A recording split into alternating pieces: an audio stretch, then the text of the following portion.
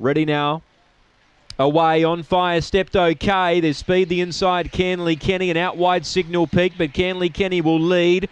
Now second Signal Peak, the favourite On Fire, got around that corner in third. He's 3 off the leader and starting to wind up now. Back in fourth placing was Lady Xanthi. The inside Tommy's Tune from Marley Bale as the favourite slips up 3 deep towards the rear High Eden Snow. And Dinah Edgar last. On Fire went up and tackled Signal Peak and took the lead. The inside Canley Kenny, but On Fire's in front, wins again. He's racing well. Canley Kenny second, Signal Peak third. High Eden Snow too far back, rattled home to get fourth. Then Lady Xanthi, Dinah Edgar, Tommy's Tune, and Marley Bale last in. It's a good run, isn't it? 29.77. On Fire, the winner, Cam Butcher, got into a good spot. He just had to get around that first corner and miss some trouble, and he did.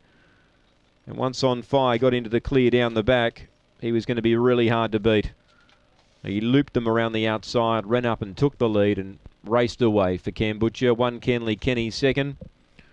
And 7 Signal Peak runs third. 6 fourth, High Eden Snow. 2-1-7-6. 2.5 by 2.5. 29.77 the run.